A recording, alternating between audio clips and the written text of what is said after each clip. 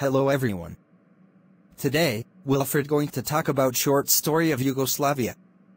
Let's start the video.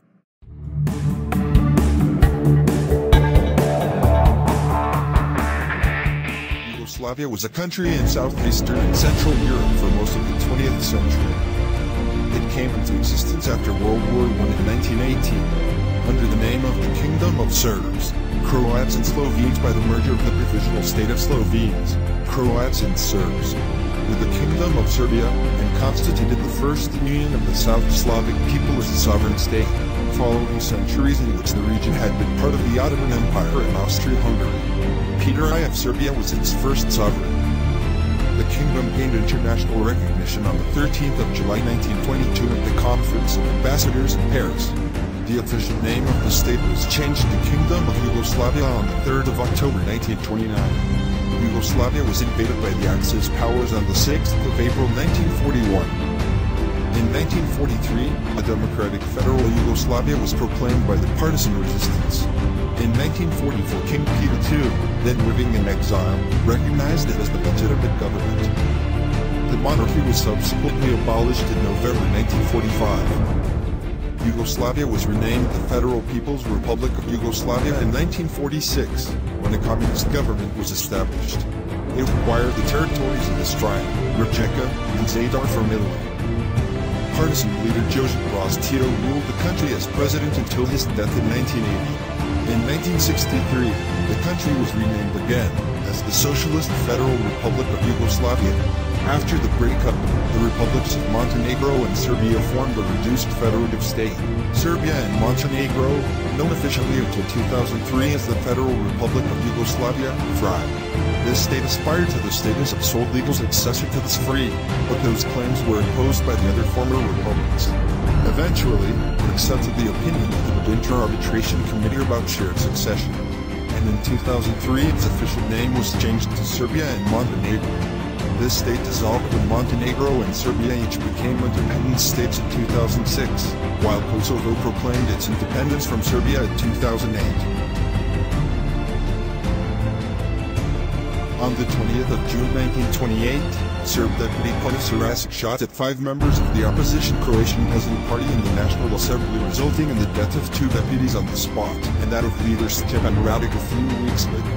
On the 6th of January 1929, King Alexander I suspended the constitution, banned national political parties, assumed executive power, and renamed the country Yugoslavia. He hoped to curb separatist tendencies and mitigate nationalist passions. He imposed a new constitution and relinquished his dictatorship in 1931.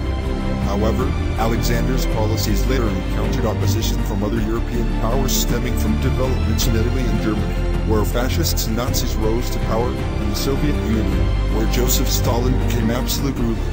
None of these 3 regimes favored the policy pursued by Alexander I. In fact, Italy and Germany wanted to revise the international treaties signed after World War I, and the Soviets were determined to regain their positions in Europe and pursue a more active international policy. The king was assassinated in Marseille during an official visit to France in 1934 by Vlado Chernozemski, and experienced marksman from Ivan Mikhailov's Internal Macedonian Revolutionary Organization with the cooperation of the Ustaš, a Croatian fascist revolutionary organization.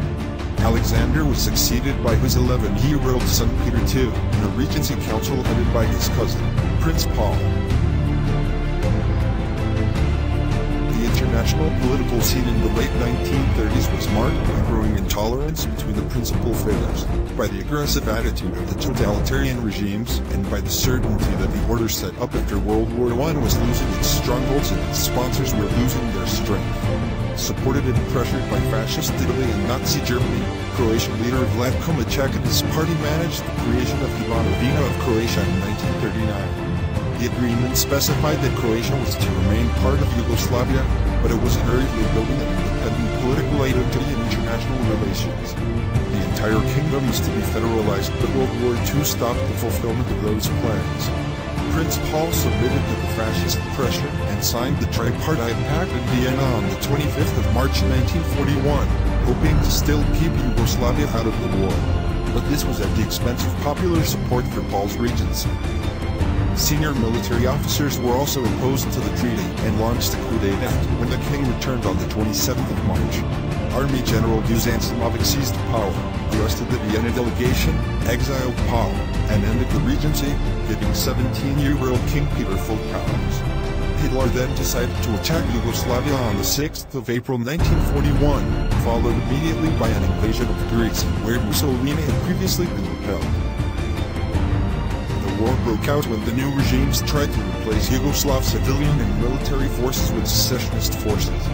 When, in August 1990, Croatia attempted to replace police in the Serb-populated Croat Krajina by force, the population first looked for refuge in the Yugoslavian army barracks, but the army remained passive. The civilians then organized armed resistance. These armed conflicts between Croatian armed forces, police, and civilians marked the beginning of the Yugoslav War that inflamed the region. Similarly, the attempt to replace Yugoslav frontier police by Slovene police forces provoked regional armed conflicts which finished with a minimum number of victims. A similar attempt in Bosnia and Herzegovina led to a war that lasted more than 3 years, see below. The results of all these conflicts are almost complete emigration of the Serbs from all three regions, massive displacement of the populations in Bosnia and Herzegovina, and establishment of the three new independent states. The separation of Macedonia was peaceful, although the Yugoslav army occupied the peak of the Straza mountain on the Macedonian soil. Serbian uprisings in Croatia began in August 1990 by blocking roads leading from the Dalmatian coast towards the interior almost a year before Croatian leadership made any move towards independence. These uprisings were more or less discreetly backed up by the Serb-dominated Federal Army, JNA. The Serbs in Croatia proclaimed Serb autonomous areas, later united into the Republic of Serb Krajina. The Federal Army tried to disarm the territorial defense forces of Slovenia. Republics had their local defense forces similar to the Home Guard in 1990, but was not completely successful. Still, Slovenia began to covertly import arms to replenish its armed forces. On the 9th of March 1981, demonstrations were held against Slobodan Milosevic at Belgrade, but the police and the military were deployed in the streets to restore order, killing 2 people. In late March 1991, the Plitvice Lakes incident was one of the first sparks of open war in Croatia. The Yugoslav People's Army, JNA, whose superior officers were mainly of Serbian ethnicity, maintained an impression of being neutral, but as time went on, they got more and more involved in state politics. In September 1981, the Republic of Macedonia also declared independence, becoming the only former republic to gain sovereignty without resistance from the Belgrade-based Yugoslav authorities. 500 U.S. soldiers were then deployed under the UN banner to monitor Macedonia's northern borders with the Republic of Serbia.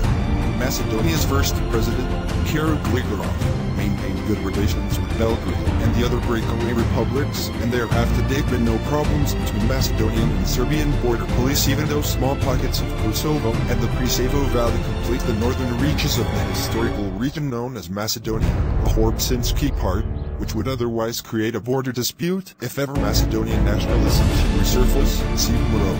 This was despite the fact that the Yugoslav army refused to abandon its military infrastructure on the top of the Straza mountain up to the year 2000. In Bosnia and Herzegovina in November 1991, the Bosnian Serbs held a referendum which resulted in an overwhelming vote in favor of forming a Serbian republic within the borders of Bosnia and Herzegovina and staying in a common state with Serbia and Montenegro.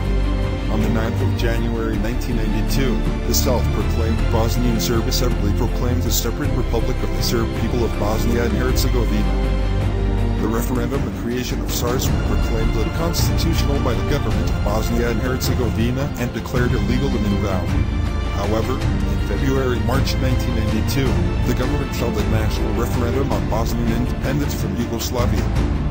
That referendum was in turn declared contrary to the VI and the federal constitution by the Federal Constitutional Court in Belgrade and the newly established Bosnian Serb government. The referendum was largely boycotted by the Bosnian Serbs. The federal court in Belgrade did not decide on the matter of the referendum of the Bosnian Serbs. The turnout was somewhere between 64-67% and 98% of the voters voted for independence. It was not clear when the two-thirds majority requirement actually meant and whether it was satisfied.